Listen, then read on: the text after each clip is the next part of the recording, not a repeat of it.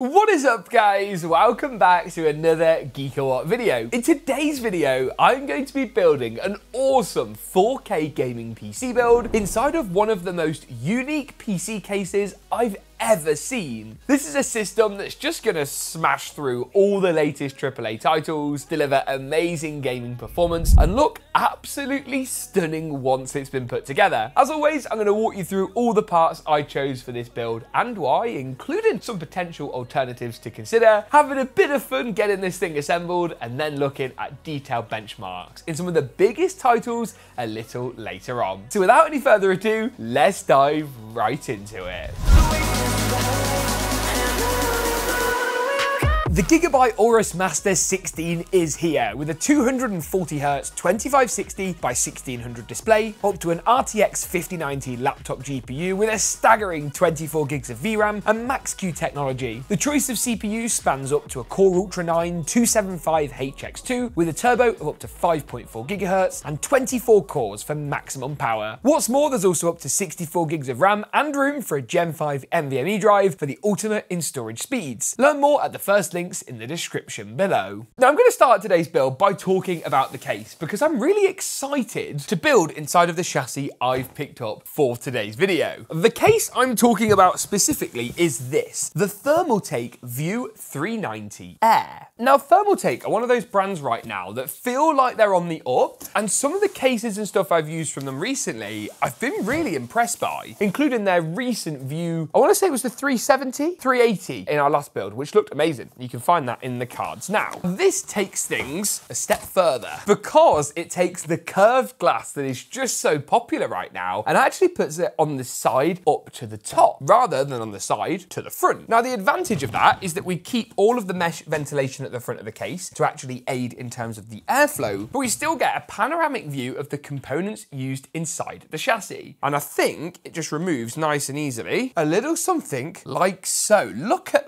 that for a piece of glass. Pretty impressive, right? It always kind of blows my mind that they can curve that and not smash it. Inside the case, you get a few cool party tricks. You get this nice GPU support bracket, which actually provides a huge range of adjustment. We've got a huge amount of support at the front for large fans. Again, further room for intake fans on the side. Here, where you can see we've got the motherboard tray, we have room for these BTF reverse connect motherboards. At the back of the case, we've got two 120mm fans. I'm going to swap these out. I think they're kind of ugly in black, but we're going to deal with that. And then at the top here, you actually get room to add a screen, and I believe I have the right screen for the job. This is Thermaltake's 6-inch LCD screen, which is pretty cool, and that's going to go up here at the very top of the case a bit later and show useful information. Or at least that's the plan. The real test with this case is going to be what it's like to build in. So in order to do that, I should probably talk you through some of the other components I've picked for today's system. And let's start off with this, the CPU. Now this right here is the AMD Ryzen 5. No, it's not.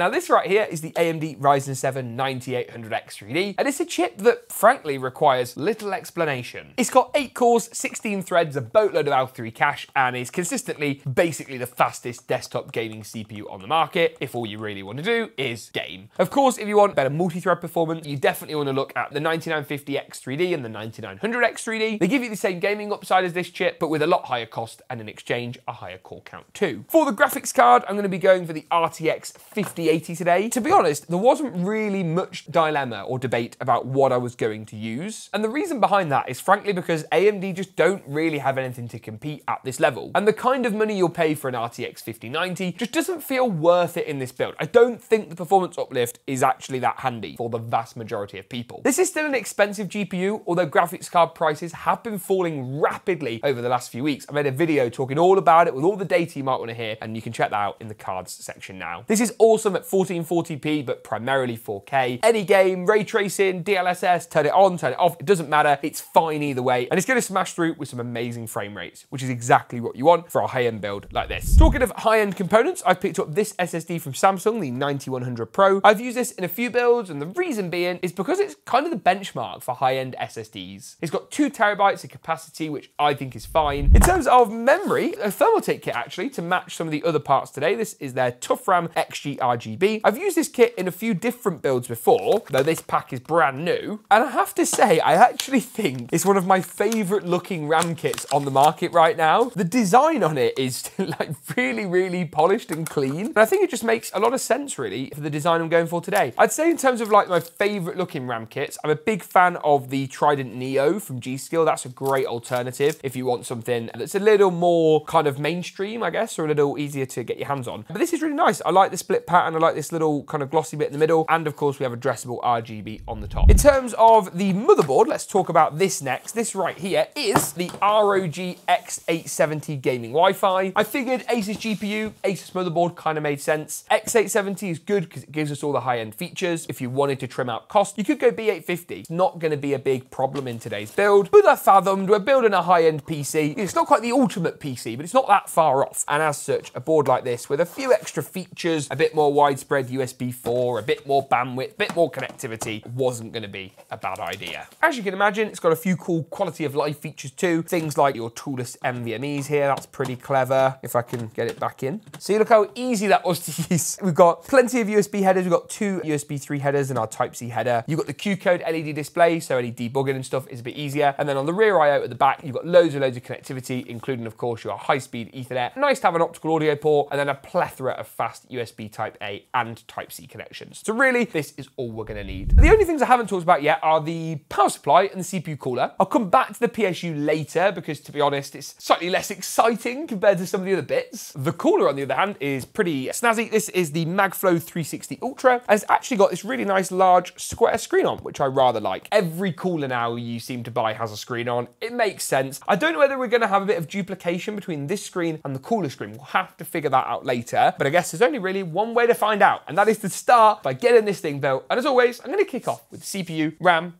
and the SSD. I nearly forgot that. I've been at Gamescom last week, and now my brain is still kind of warming up. Too many games were played. CPU is gonna be first. I'm just gonna lift up the CPU socket, drop the processor into place gently, give it a bit of a wiggle, and then return the socket cover back down. Once that's done, I'm going to move on to the memory next. I'll be pulling back the clips on the 2nd and 4th RAM DIMM slots for today's build, and then sliding the Toughram into place. Get that nice, satisfying click sound, and you know that the memory is good to go. The SSD is next up, and to do this, you do have to use a screwdriver to take out what looks like 2 heat sinks, but they are actually combined into 1 unit. Thankfully, the retention method is nice and easily toolless, but the need for a screwdriver to take the slot out is a little bit more hassle than you might imagine for a board of this price. Awesome, so the motherboard assembly is pretty much good to go. I'm next going to take a look inside the case at all the standoffs. Now, in this particular chassis, you can see that all of the standoffs are in the right locations for ATX motherboards. You will circle them on your screen. There's 3 at the top, 3 along the middle, and 3 down the bottom. Now, they actually match up perfectly with the screw hole locations on the motherboard itself, and as long as these 2 match, you're going to be A-okay. I'm then going to slide the motherboard into the case. I believe the center standoff is raised, so that should hold the board in for us. Although, it's a bit of a tight squeeze with these rear fans. Yeah, now, I think I could probably force it in. However, the fans are going to be changed anyway, so maybe it just makes sense to take those out at this point. That's the thing, right, when you're PC building, a lot of it is just about what happens as you go and just kind of adapting to the fact that sometimes doing things in a slightly different order than normal can be helpful. Is that a little bit easier? Yes. Yes, it is. I think there's actually 2 standoffs that are slightly raised to hold the board in, which is nice. And as you can see, once you get 1 or 2 screws in, it starts to stabilize and makes installing the rest of the remaining 9 screws that little bit easier.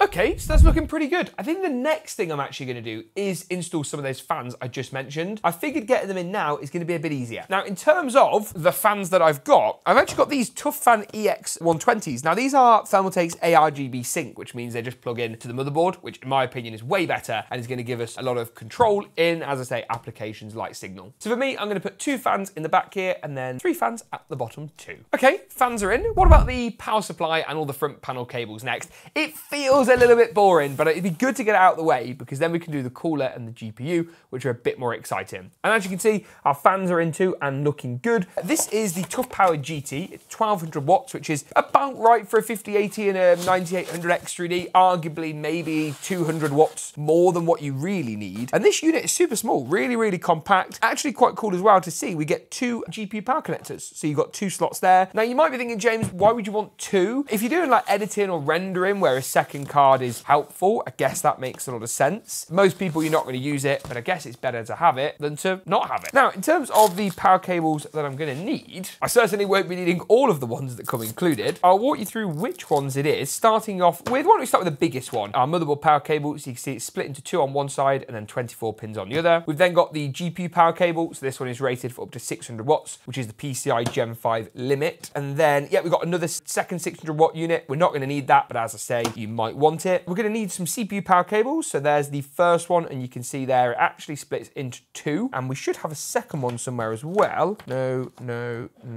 Yes, there's the second one. So you can see there, it's labeled CPU to make life nice and easy. And then finally, I'm going to pop in a SATA power connector too, in case we need it for any of our like fan hubs or the CPU cooler screen. And then of course, our remaining cables can be stored in the bag, safe and sound. And you want to keep hold of these in case you ever decide to either sell the PC, sell the power supply, or swap out any of the components later on. Get all those power cables plumbed up to the rear of the power supply, and then we're going to run them to the CPU in the top left of the motherboard on the right hand side, and finish off with all the front panel cables, everything from our JFP1 and the HD audio to of course the USB Type A and USB Type C. Okay, so we are getting somewhere. I'm going to do the CPU cooler next, which is, where have I put it?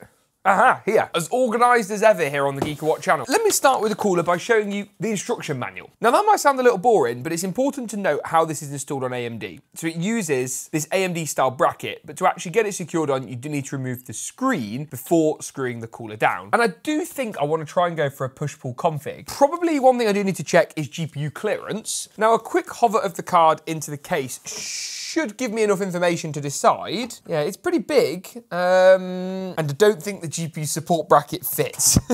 Maybe we take the GPU support bracket out. It might be that that can go back in later. We'll have to see.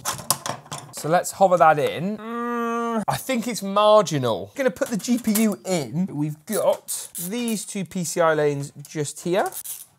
And then the graphics card goes in. Wrong PCI lane. This is going really well, isn't it? Oh, man alive. Let's try that again. Let's get the tough card in. That's in, good stuff. Then in terms of the radiator, the bit that I need to try and figure out is if we can get the rad in here. Yes, we can. With a fan on the inside. Yes, we can. It's tight. There's not a lot of room, but there's enough for me. In terms of what fans I'm going to use, so you get these nice SWA fans included as standard, which is great. And they give you the reverse blades as well. So if you had them in intake, you can swap those out. So I'm going to begin by adding the fans onto the inside of the radiator. So they're the ones that match. I'm then going to finish things off by sliding the radiator in, screwing through the SWA fans from the front of the case using the long included radiator screws to get the actual radiator portion nice and secure. All I then need to do to finish things off is remove the cover from the water block. That was pretty easy. Slide the AMD bracket into place. Add a dab of the included thermal paste onto our 9800 X3D. That looks about right to me. And then the CPU water block itself, don't forget the peel, is going to live on top. Just get that secured 1 and get that secured 2. You can hand tighten these to begin with, but to be honest with you, your best bet is to go in with a screwdriver and just try and get them both, if you can,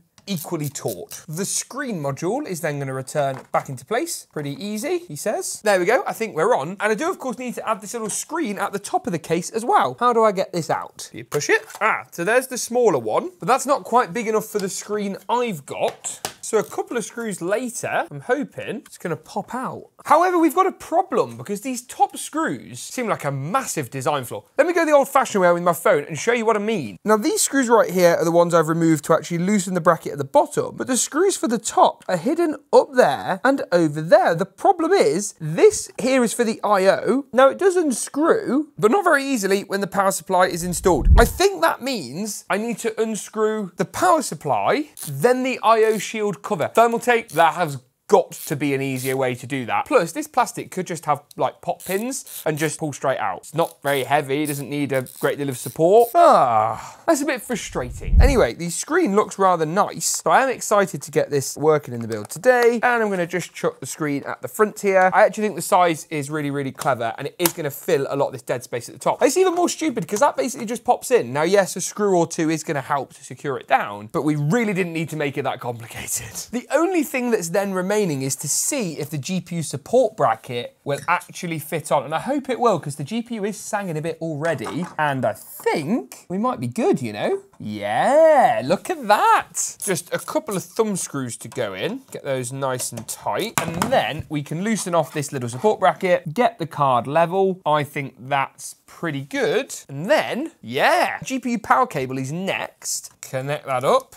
Yeah, look at that. It's in, right. The one thing I do want to do though is turn this system on, because I've been doing the RGB as I go, and I have a feeling could look quite pretty. So here we go, 3, 2, add some like suspenseful music. 1.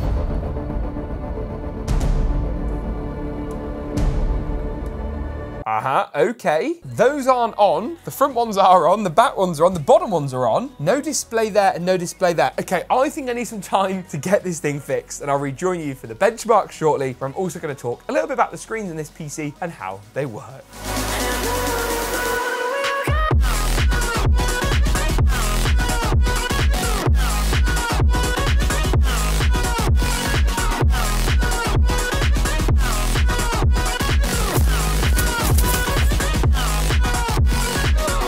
Okay, so the build looks good, and I've been really impressed actually by what Thermaltake have done on their screens. Not only do the screens look great, as you've seen in the montage, but the software on your screen now is fairly intuitive, pretty easy to use, and definitely an improvement on some of the software suites they've had in the past. Now, in terms of performance, let's take a look. Obviously, we tested at 4K across the board. The only exception is Fortnite, where we always test at 1080p competitive. Everything else, though, at that high preset. Starting off with a nice easy title, Apex Legends. You won't be surprised to hear that even at 4K high, this build still pulls in nearly that 300 FPS cap with 289.4 on average. Call of Duty's Black Ops 6 performs really well at 4K high, just shy of 108 frames per second. Cyberpunk pushes us into the region at 4K high of nearly 95 FPS, while the worst result of all the games today was actually Doom: The Dark Ages. 4K high, this is a really, really tricky, really graphically intensive game to run, and here the system pulled in 62 FPS. It's perhaps the only title on the list where you may want to consider 1440p, which does feel a bit mad on a build of this budget, or of course using NVIDIA's multi-frame generation tech